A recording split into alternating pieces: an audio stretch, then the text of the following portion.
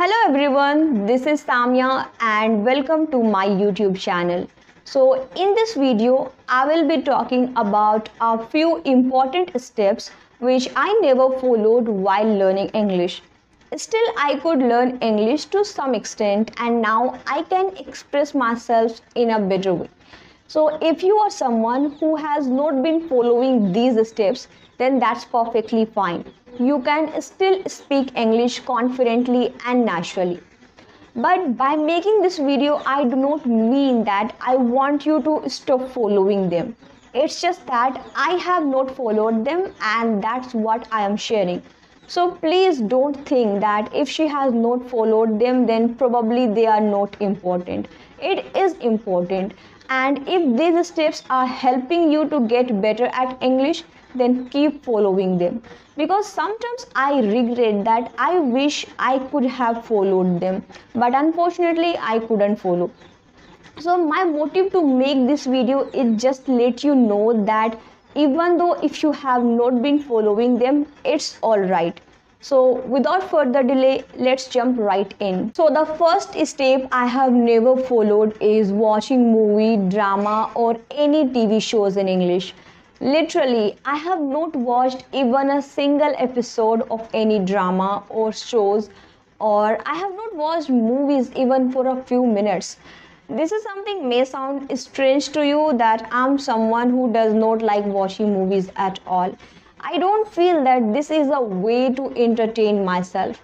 And it does not only happen with English movies, but I don't even watch Hindi movies or movies in any other language.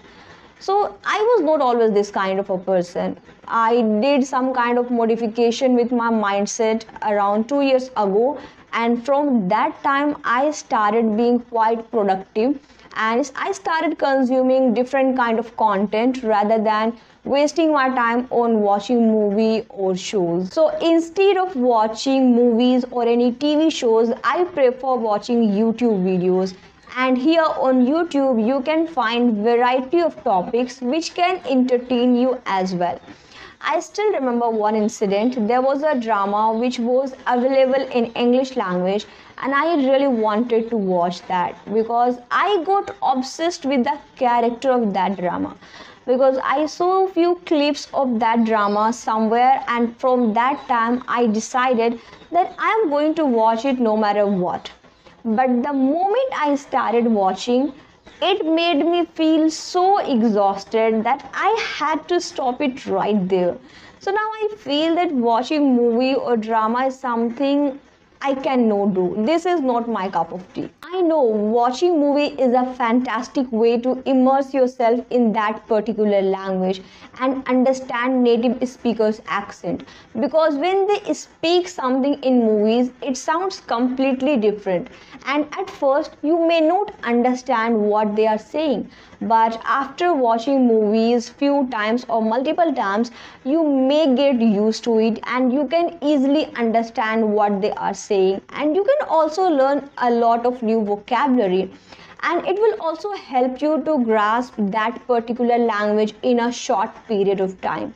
But I cannot watch movies. I have never ever watched movies, but still I think I can learn English to some extent. So the next step I have never followed is listening to song. Well, I know music is a universal language and it's an enjoyable way to improve our listening skill, but I am someone who does not like listening to song and I really have a hard time with it. And it does not only happen with me with English song, but I don't even listen to song in my mother tongue, which is in Hindi. So I really have a hard time with it and I find it really difficult because I cannot watch them. I know many people do listen to song and they really find it enjoyable, but I don't find it enjoyable at all. Next step I did not focus on was phrases, idioms and slangs because I overlooked them. I still remember when I first started learning English, I got to know about phrases, slangs and idioms, but at that time I did not know the importance of them and I thought it is not necessary and that's how I neglected them. And that's why I really have a hard time using phrases or slangs whenever I speak English. And I still regret that. I wish I could have paid enough attention to them. I mean, I don't regret not watching movies and not listening to songs, but when it comes to not focusing on phrases, I still regret. So, if you are someone who has not been following this step, then please start following, because now I have also started, but I really have a hard time with it. Because when it comes to using phrases in your conversation and whenever you speak, it will really help you to improve your language skill, and it will also help you to speak English more naturally.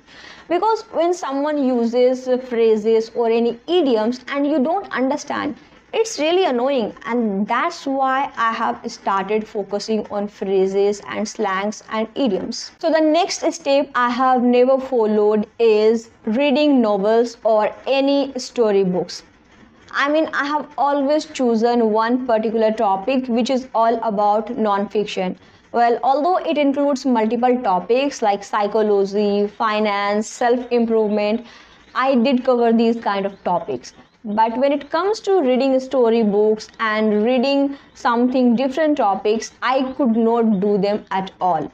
But now I understand that when you are exposing yourself to variety of materials and different topics, it will help you to build your vocabulary. I know exposing yourself to variety of materials and to those topics which you have never covered is very important, because in this way you can gain a lot of information.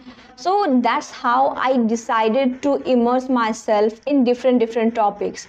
But the moment I started reading something like that, it didn't seem fascinating to me, and I end up reading similar topic over and over again. Although I have realized as well that it's perfectly fine if you don't cover every topic. It's perfectly fine, because if you don't enjoy what you are reading and what you are watching, you are not going to get any kind of benefit. So it's better to watch and listen or read something which you find interesting. So here are 4 steps which I did not follow in the journey of learning English. Although I do not feel regret that I wish I could have followed them, but I know one thing is that if I could have followed them, it would have changed my English to some extent. But that's perfectly fine, because I believe learning language is a journey, and it's never too late to incorporate new steps into our routine. So I would think to give them a try, but let's see what happens. So let me know in the comments below what are the steps you have been following to learn English and what you don't follow and how it's affecting your English. So thank you so much for watching this video. I hope you found it interesting. So please give it a thumbs up and don't forget to subscribe to this channel, and I will see you in the next video. Bye.